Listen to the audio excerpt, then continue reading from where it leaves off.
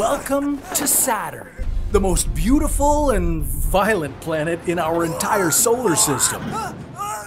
Saturn is famous for its magnificent rings. Saturn is the it girl of the solar system. What is the point of an accessory if it's not visible? Ugh, thank you, Jace. No problem. Thank you. He does have a point. Scientists know a lot about what happens on Saturn, but they're pretty unclear on why. For one, Saturn radiates twice as much energy into space than it receives from the sun. That means it must have an internal heat source. Do we know what that is? Absolutely not. Oh, I bet it has something to do with the composition of the core. Well, Chase, we're sending you to find out. Yeah, that's right. Today, Chase is falling straight into the middle of Saturn. Oh, see that cloud pattern on Saturn's North Pole? It's like a massive swirling hurricane, like the ones you have on Earth. But this one is shaped like a hexagon. Hexagons, rings, Saturn has every shape. What about triangles? Not triangles. Rectangles? No more talking for you. Circles. Saturn's cloud hexagon is huge. It's 14,500 kilometers long and 29,000 kilometers wide. That's over 6 times the width of mainland USA. That should give you a sense of just how big this entire planet is. It's the second largest in the solar system and 10 times as wide as Earth. Oops, almost forgot. Unmute me right now. Thank you. I did not appreciate that, and you almost forgot the coolest part. A few years ago, that windstorm changed color from blue to golden. Scientists aren't really sure why, but I know why. Remember that hit internet sensation about the black and blue dress? You mean the white and gold dress? Literally nobody sees white and gold. Anyways, that meme got to Saturn, and Saturn's PR people wanted in. Ugh, I shouldn't have unmuted you for that, but yeah, Saturn's northern winds are subject to pretty wild weather phenomena. Another big one, a violent storm that covers the entire planet.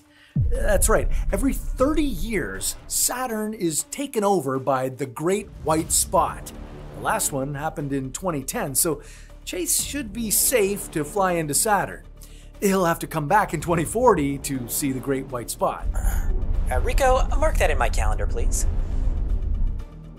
Now, Saturn's most distinct feature is its huge rings. They're over 280,000 kilometers across, but only 1 kilometer thick.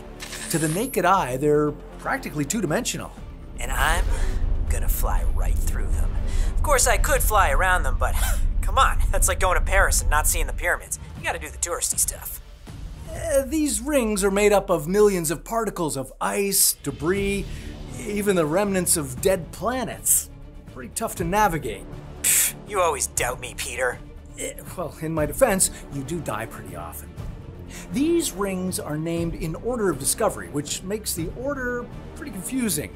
Chase will fly through E ring and then G, F, A, B, C, D. E-ring is the furthest from Saturn, and its material is almost entirely provided by ice and water from Enceladus, a moon of this gas giant. Enceladus has a hidden ocean beneath its icy surface, and it's known for its geysers that shoot ice particles into space. These particles often get caught in Saturn's rings, making E-ring appear brighter and bigger. And this moon is tiny. We're talking 7 times smaller than Earth's moon, but even small moons can have an enormous effect. See, Tiffany, size doesn't matter. Whoa. That is beautiful. It's true. Saturn's F-ring is particularly stunning. It's thin and narrow, but it's also wild and unpredictable. It doesn't look as smooth as the other rings of Saturn. That's because it's mostly made of icy particles, and these particles are being pulled by Saturn's 2 moons, Prometheus and Pandora. These moons keep the ring together, but they also mess with it. creating twists, clumps, and even braids in the ring. That was my favorite ring so far. Alright, next up, A.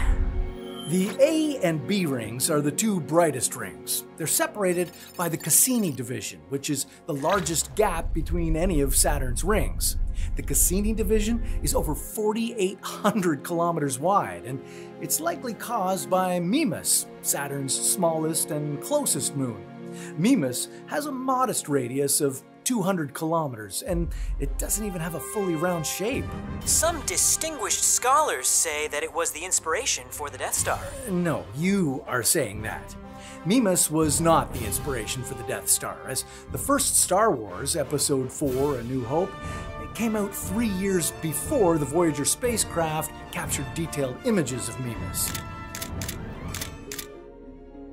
But even this little moon is enough to disturb the particles in Saturn's A-ring and nudge them out of their orbit with its gravitational pull, creating something as vast as the Cassini division. But enjoy this gap while you can. Mimas has begun to drift away from Saturn, and without it affecting Saturn's rings, in some 40 million years, the Cassini division will close. You know, it's awesome that the balance of orbits and moons and gravitational pulls produces something as beautiful as Saturn's rings. It really makes me think about the way that we're all a web of interconnectivity, how even small things can have an unexpectedly huge impact in people's lives. Wow, Chase, that's really profound. It's like that time that Rico forgot to warn me about a crater on Pluto and I fell and broke my neck. One little f***ing robot, so much trouble. Anyways, I'm about to fly through C-Ring, and I gotta be mega careful because Titan, Saturn's biggest moon, creates these gravitational tsunamis. It's true. Titan's gravity creates a 2-kilometer wall of ice particles that orbits around the ring. Scientists call them tsunamis, but they move pretty slow, so Chase will be fine.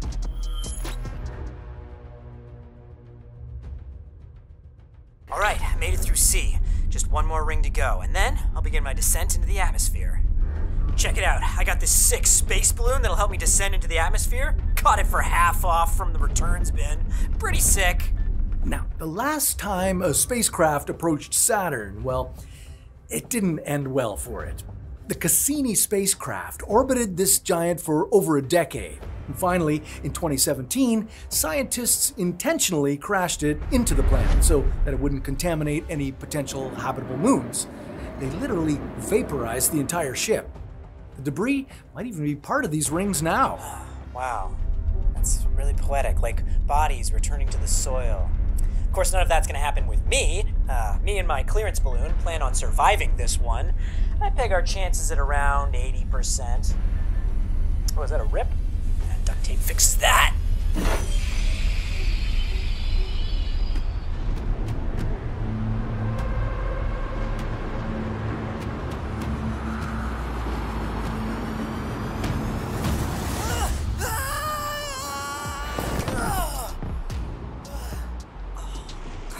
Saturn is mostly hydrogen and helium, which makes Saturn the only planet less dense than water. Yeah, if you threw it into a giant lake, it would float.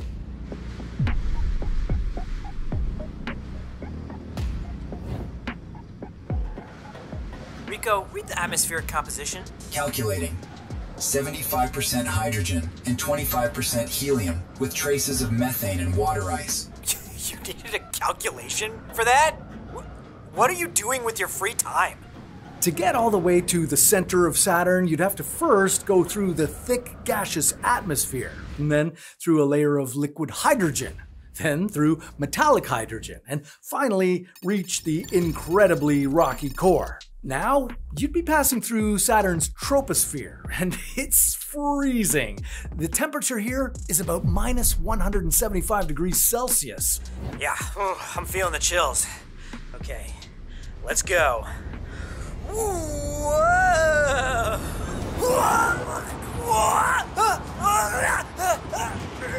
Yeah, you entered the atmosphere right around Saturn's equator, which is where the winds are the fastest. not the best move. The gas planet rotates on its axis once every 10 hours and 33 minutes, which is incredibly fast for such a large planet. This speed means that Saturn actually bulges a little around its equator, like me, and concentrates jet streams in that area. Add so much heat rising from Saturn's interior, and you get high-energy winds that reach up to 1,800 kilometers per hour. That's 4 times as fast as the fastest hurricane winds on Earth.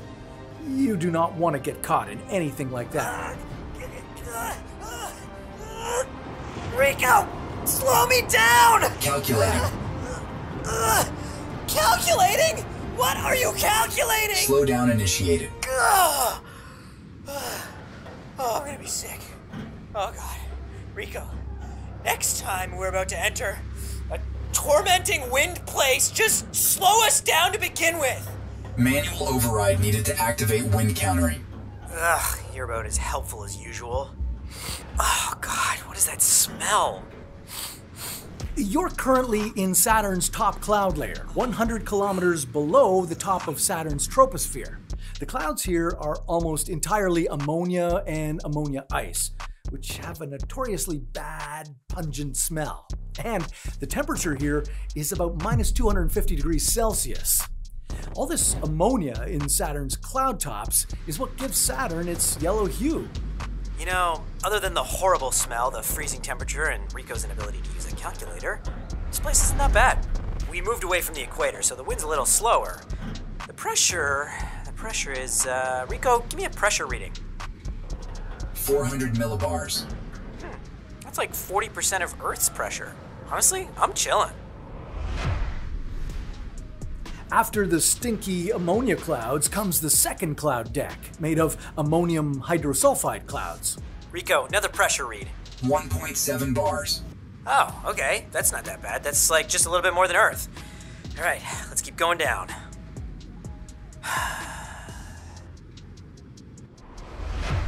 170 kilometers below the troposphere. Temperature reading, minus 70 degrees Celsius.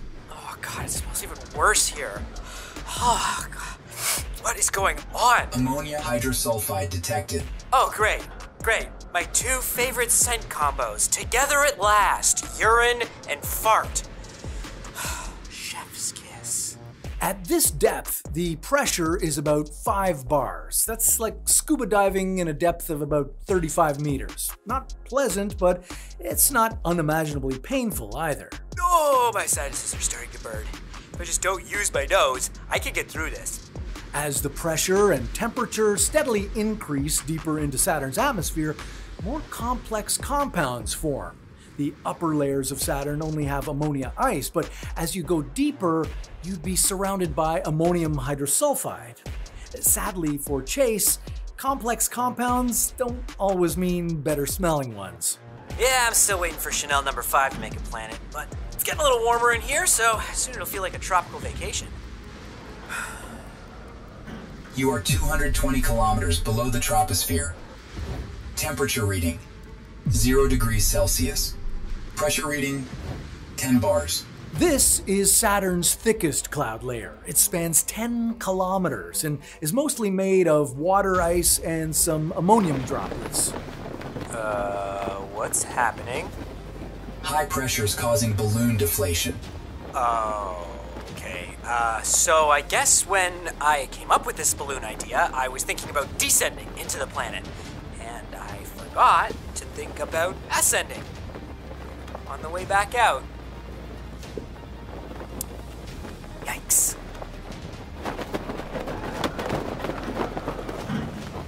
The cloud layers and outer atmosphere are just 17% of Saturn. The other 83% is almost entirely made up of liquid hydrogen, with a relatively small rocky core at the very center. This deep into Saturn's atmosphere, the pressure is extremely high, and it's constantly increasing. All this incredible pressure does one interesting thing. It turns hydrogen gas into a liquid. So just 500 kilometers below the troposphere, the pressure is 1,000 times higher than it is on Earth. Ah, this is really unpleasant. It's hot, It's hot and it hurts. It's hot, it's so hot, and it's a liquid, not a gas. It's hot and it's counterintuitive too.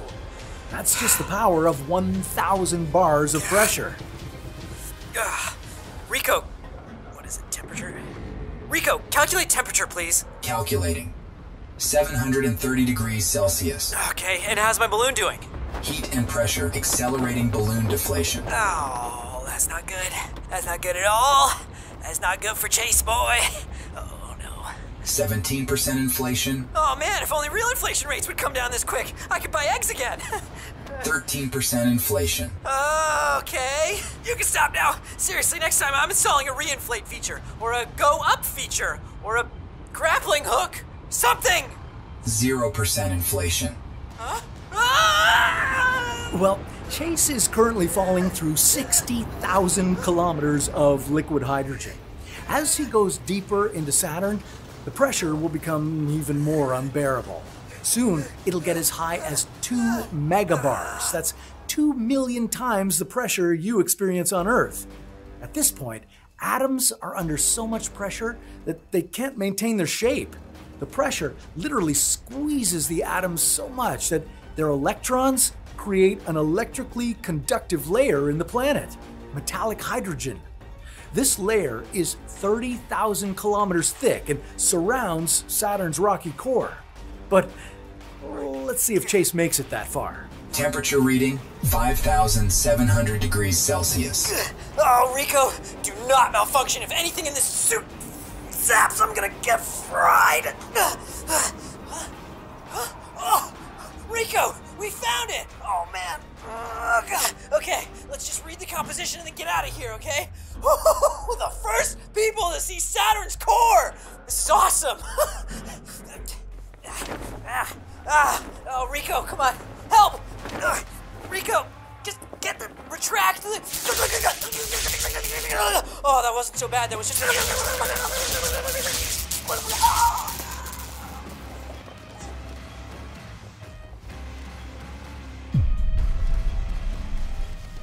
Well, that's it for Chase. Despite all the pressure, heat, and weirdness of liquid hydrogen, he almost reached the core of Saturn. Metallic hydrogen is an incredibly conductive layer. It's surprising that Chase lasted so long. The incredible pressure and heat this deep in Saturn's atmosphere should have turned him into a burnt lump of human coal a long time ago. Now, where should we send Chase next? How about the planet with the strongest winds? Well, that's a story for another What If.